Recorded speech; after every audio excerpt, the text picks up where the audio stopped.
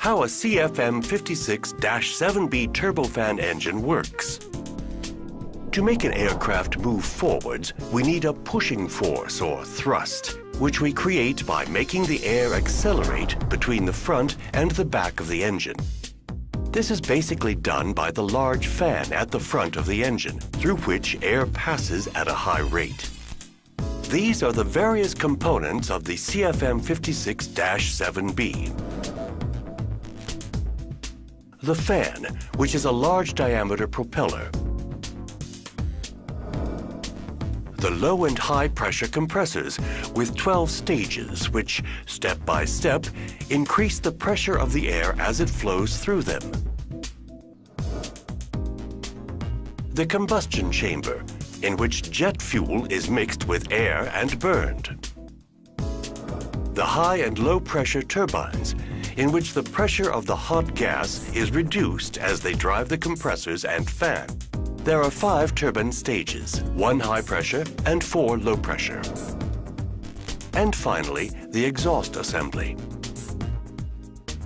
The CFM56-7B is a high bypass ratio engine.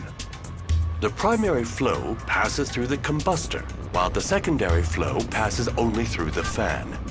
80% of the engine airflow, accelerated by the fan, is directed into the bypass duct and provides 80% of the engine's thrust.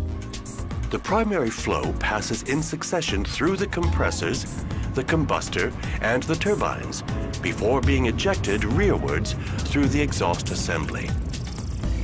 The air is compressed in the low and high pressure compressors, and its temperature can reach 450 degrees Celsius, after which it enters the combustor, where fuel is injected and ignited. Burning the mixture of fuel and air brings the temperature up to 1700 degrees Celsius. Finally, the accumulated energy is extracted in the 5 turbine stages, immediately after the combustion section. The pressure of the air drops as it passes through the turbines and makes them spin. And the turbines, whose shafts ride within one another concentrically, in turn drive the fan and the 2 compressors. The air is then expelled through the primary duct, joining the air from the fan stream. A turbofan is therefore a flow cycle engine. Air is compressed, then heated by burning fuel, after which it passes through the turbines which drive the compressors and the fan.